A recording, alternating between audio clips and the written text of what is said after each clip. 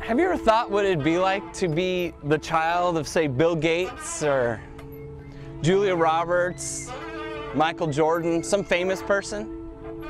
Have you ever dreamt that?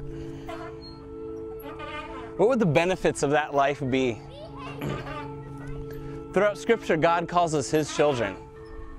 It says in 2 Chronicles chapter 7, verse 14, it says, "If my people who are called by my name." God calls us His people.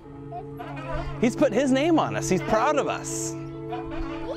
So many times I think that we don't live like God's kids because we think He has expectations on our life. God doesn't. He loves us.